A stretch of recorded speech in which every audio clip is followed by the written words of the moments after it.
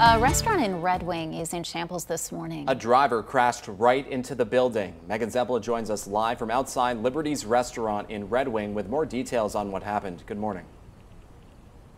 Good morning, Jess and Byron. A major shock to a Red Wing restaurant after a driver crashed into its building. Red Wing police say it happened around 10 last night. Police were responding to a call near 21st Street in Red Wing. They saw a vehicle speeding and followed the driver, who crashed into Liberty's restaurant and lounge. There is extensive damage to the building. People inside needed to be evacuated. The suspect was taken into custody and taken to the Goodhue County Adult Detention Center. No injuries were reported.